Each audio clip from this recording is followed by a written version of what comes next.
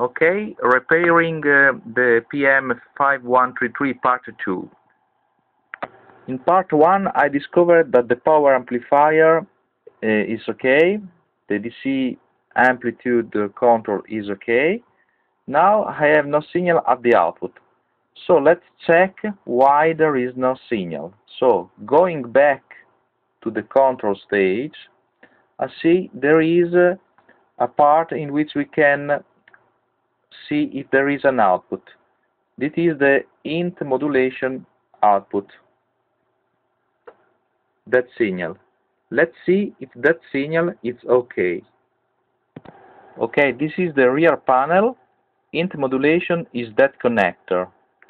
By putting a BNC connector at this output, we can say that the signal is present.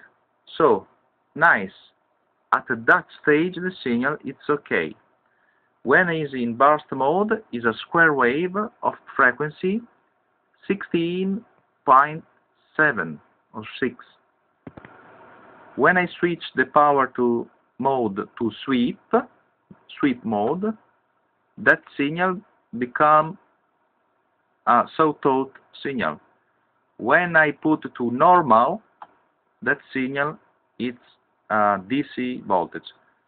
So the intermodulation signal is okay. By looking at the schematic, this signal is okay. The signal goes to this integrated circuit that is a 422. The 422 is a SN74LS04, that is an inverter. By checking with the scope, the signal here is okay. Here is a square wave. Then I have a configuration like two NANDs in flip-flop mode. Here I have a square wave, but at the output, here I have a DC voltage that is about 3.56, and here I have a DC voltage that is 4.6. Here is a zener. I measure 15. So the question is that normal that if I put a square wave here, I have at the output a DC voltage here?